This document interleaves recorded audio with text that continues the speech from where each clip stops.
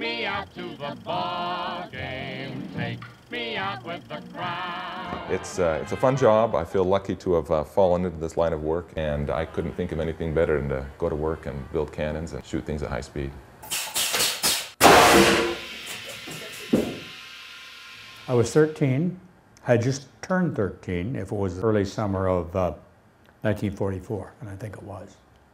My dad, during this year, 1944, was head basketball coach at Washington State.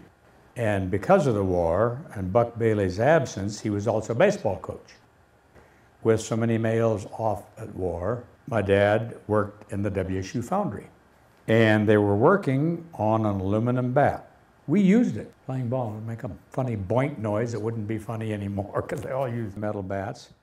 I have no idea what happened to the program. I know we weren't asked to give that back, and there were others.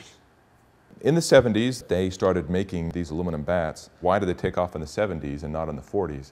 I don't know the answer, but I have a guess. The aluminum that they use for bats today is a high-strength aluminum, and it's made from aluminum tube. And I don't think they could get the strength properties out of a cast aluminum bat that they can out of the aluminum tube. So I'm guessing the reason this bat didn't take off may have been that once you got a stronger player hitting the bat, that they didn't hold up as well. Our lab is primarily associated with softball. We do most of our work for the ASA, which is the Amateur Softball Association.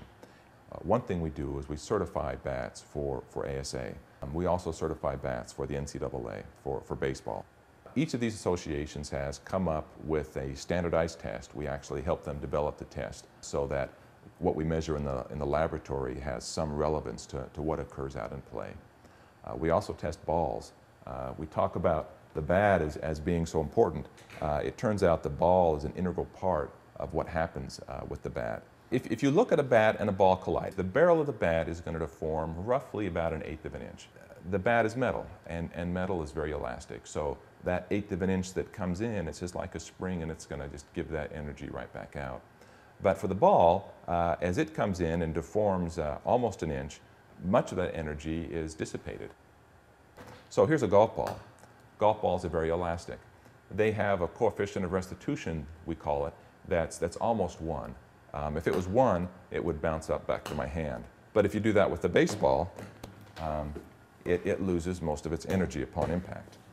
When a person is designing a bat, if they can come up with a way that the ball deforms less, then the ball will lose less energy, and it will go farther, it'll be hit faster. It's hard to say what's going to happen in the future. I've been amazed by the things that have come up so far. People are working with nanomaterials, and some people are actually coming up with two-piece bats, kind of like a fishing pole. We talk about aluminum bats being developed in the 40s and first proposed in the 20s, and it wasn't until the 70s that they really took off.